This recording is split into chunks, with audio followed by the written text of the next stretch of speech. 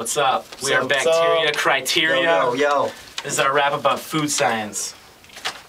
Drop it.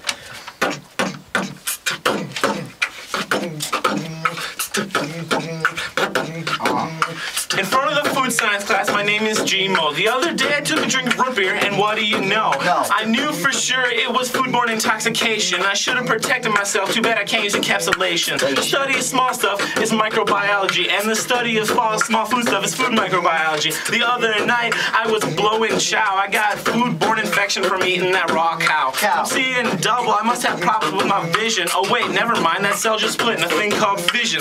I'm versatile. I can change like I'm heterotrophic. My rhymes will pull you in so tight you'll be claustrophobic. You will need air, unlike a facultative anaerobe. This class has taught me to be a major germaphobe. The hospital is the place to be when you catch botulism caused by bacterium C. I don't have hyphae, but if I did, they'd be wearing blue shoes. And when I watch Dr. X, it makes me want to snooze. I won't eat raw cow again because I don't want it to get a bad pathogen.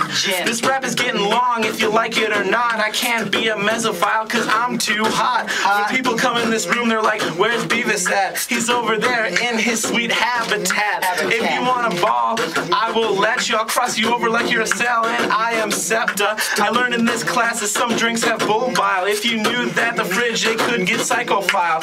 If you want to get a high voice, you can use my helium. A bunch of hyphae and fungi, that's called mycelium. I also learned that if you are motile, you probably won't have to reproduce asexual. This is me breaking free like germination. Now you can know that rap can be used as education. Education, sucker free. Bacteria Criteria. Peace out.